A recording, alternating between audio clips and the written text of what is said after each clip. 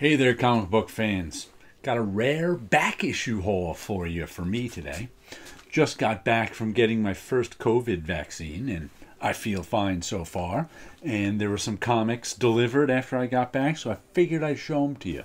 Like I said, I usually don't buy back issues just because I buy all the new stuff I usually get, so I don't need back issues. But I made an order at Lone Star Comics, mycomicshop.com, just to fill in a few things.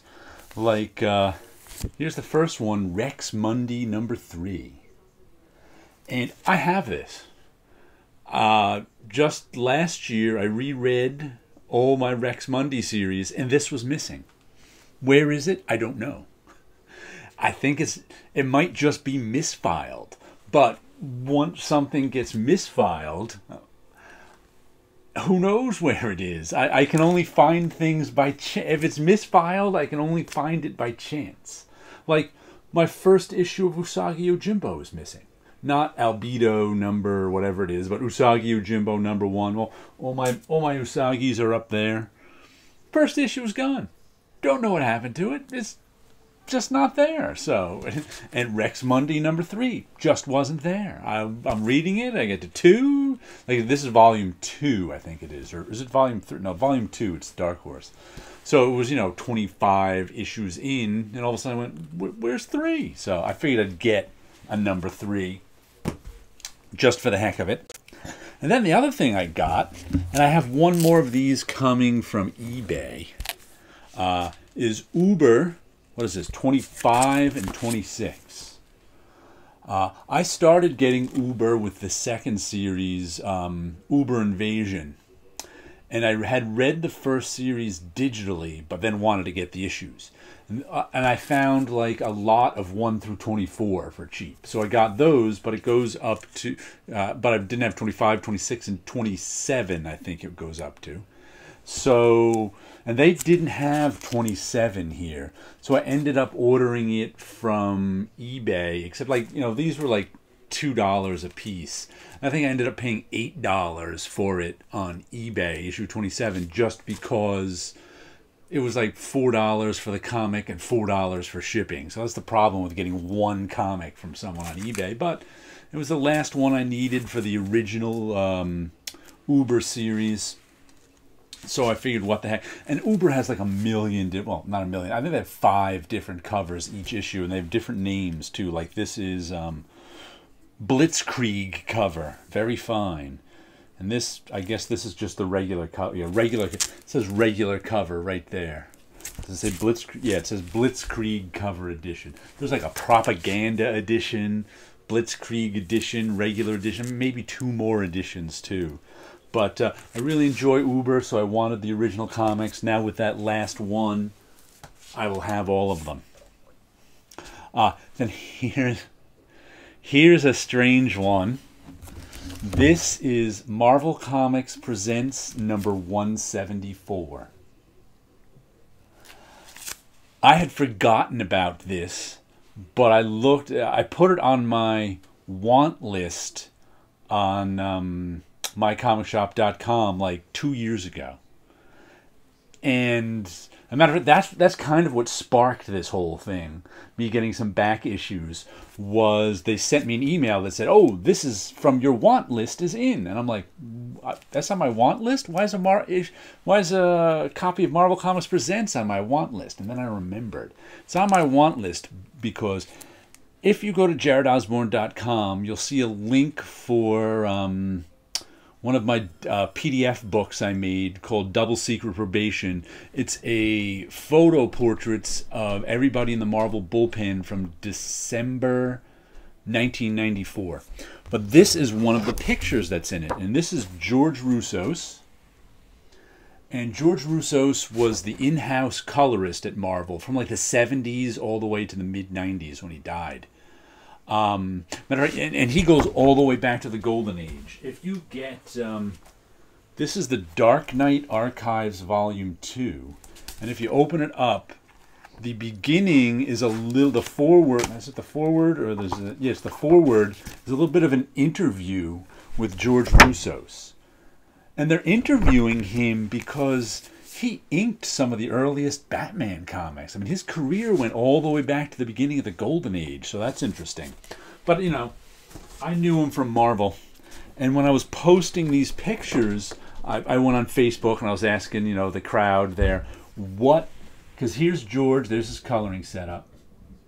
And he's actually coloring something right there.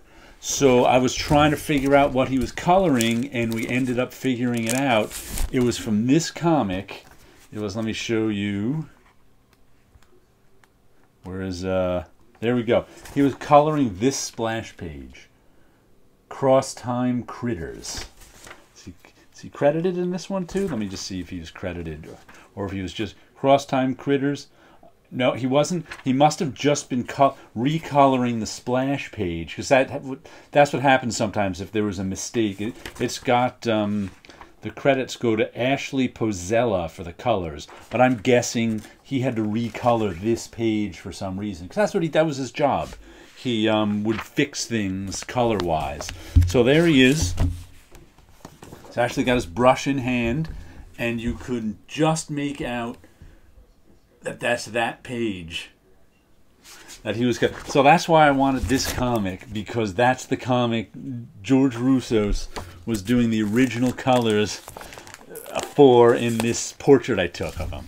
So I thought that was pretty neat. So now I've got that comic. I'll have to store it with the. I'll have to store a picture in there. Matter of fact, I'll have to reprint that picture comic book size so I can put it in there. And then the last bit, well, there's one other thing besides this last bit. I got some Strangers in Paradise, Volume 3, I think this is. This completes my Strangers in Paradise Volume 3. I think like Volume 1 has like 4 comics in it. Volume 2 has like 12 comics in it. And Volume 3 has like 80 comics in it. And I pretty much started it with Volume 3, but I bought issues here and there. I don't think it was on my pull list until issue 20. So here are the last ones I'm missing. Matter of fact, I think Undisputed Frost sent me some of these like 2-3 years ago. He found some and sent them to me that I needed. But there's Strangers in Paradise. What was that? Number 6. Strangers in Paradise number 7.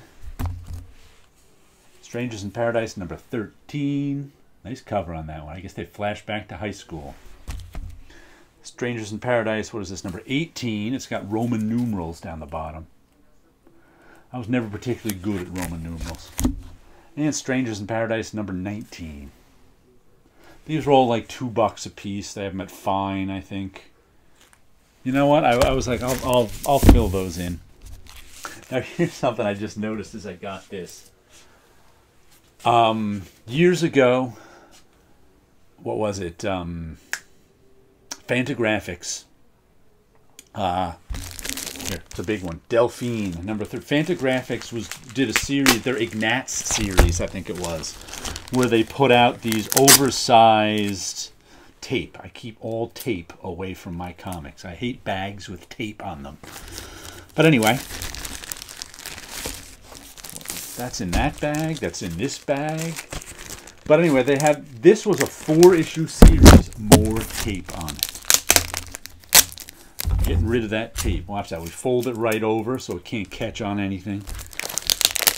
Because if you use tape on your comics, you'll have a tape pull sooner or later. So keep it away. Keep it away. Bad, bad. And I find it kind of like this. There's stickers right on it. Jim Hanley's Universe put a $1.99 sticker on it. I'm going to take those off. And how do you take those off? Hold on. I've got a video on how to remove tape from a comic, and it's with this stuff.